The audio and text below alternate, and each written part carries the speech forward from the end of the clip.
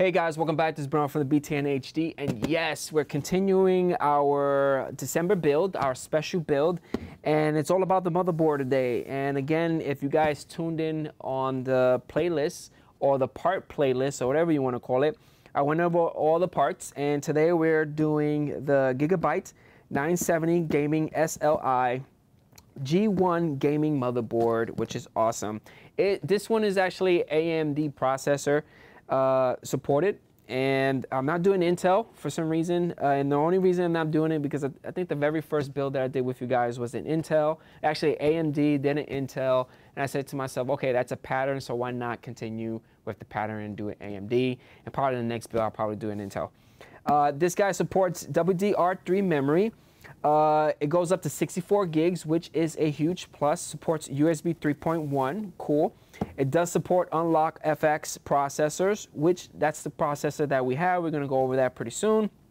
It is running a 970 chipset, which makes it extremely awesome. So let's get out the knife and open this guy up. Open it in the back, and one of the cool things about this guy is it supports M.2, which is a plus, and it also lights up. One of the cool things I love about Gigabyte is that they have like a strip around the motherboard and lights up. And I think on the last build that I did, I think I used Gigabyte, and the strip actually lights up orange, which is a cool color. I got to figure out how to change that. It does tell you that you're able to customize it with the software. Again, you have to just download all the software, which I'm going to do. And let's open it up and see what's inside. Oh yeah, look at that, it's beautiful. All right, so this is the motherboard, which is inside a static bag so we don't fry it. Let's take it out of here slowly.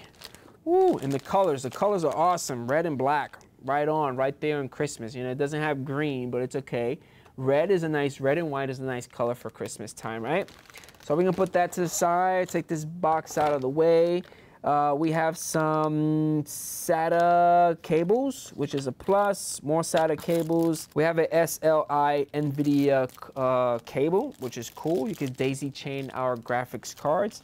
Probably not going to do that because I'm actually using the FXX Radeon 480, RX 480 for this build. What else do we have? Oh, we have our G connector, which allows you to extend the connections for the front panel. Definitely a must.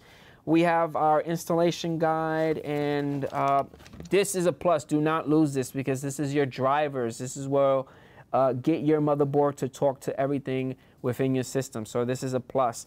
Sometimes I recommend you going online and getting the latest and greatest, but start with this first.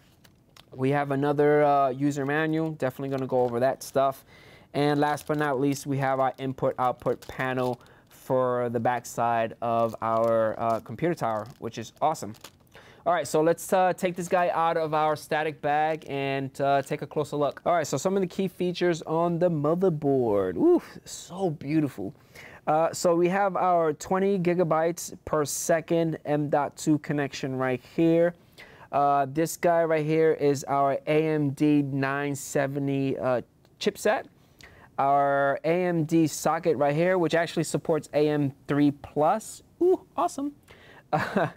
And this little guy right here, right in the top, is actually our AS Media USB 3.1 controller. Guys probably can't see it because it's really small chipset. Now for our back panel connection, we have dual USB DAC up ports. Underneath that, we have our PS2 keyboard and mouse port, which is old school. We have two 2.0 USB ports. Next to that, we have two more 3.1 Type A ports, which is USB. Next to that, we have 3.0 USB ports. We have our RJ45 LAN ports, which is actually a 1 gigabyte per second, which is cool. Underneath that, we have two additional 2.0 USB ports. Right next to your RJ45 port, we have our audio panel port, which I like to call it because there's a bunch of audio stuff. The orange one is actually for your center subwoofer speaker outs. Right underneath that, we have our rear speaker outs. And then we have our optical SPDIF out connector. The blue one is for your line in, the green one is for your line out, and the last one, the pink one, is for your mic in jack. Okay, so I'm super excited about this motherboard and I can't wait. So let's actually take the motherboard and place it inside our computer tower, which is actually the Stryker M from Rosewill. So let's get to it. Okay, so we have our Rosewill Stryker M ATX computer tower right here laid down. I took the side panel off. I have my ESD strap, always a plus. You must have this to be on the safe side. I try to do best practice as much as possible. So what we need to do is make sure you keep the manuals for your motherboard as well as for the computer tower, because the computer tower manual actually goes over all those screws that it comes with. And you got to make sure that you pick out the risers or the stands off. I call these the risers, because these little guys, you got to put them on the computer tower so you can rise up the motherboard, so because you don't want the motherboard to touch the metal inside. And also, depending on what computer tower you have, they also have like specialized screws to actually screw down the motherboard within the tower. So you got to make sure you keep that manual. So there's 9 risers that I have to insert for the motherboard. The way that I know is if you take the motherboard and you place it gently into our computer tower. And I haven't put the I/O panel yet. I haven't put that side panel yet for our input and output. So I'm probably going to do that first. But I want to make sure that I line everything up. So I have one here, 1, 2, 3, 4, 5, 6, 7, 8, and 9. All right, so those are it right there. I'm gonna take the motherboard, I'm gonna put it right on top of our static bag. And I believe it's 1, 2, 3, 4, 5, 6, 7, 8, 9 for this guy. So I'm gonna take our risers first and I'm gonna insert them. All right. I'm not gonna like tighten them in as of yet because I just wanna have all of them in there.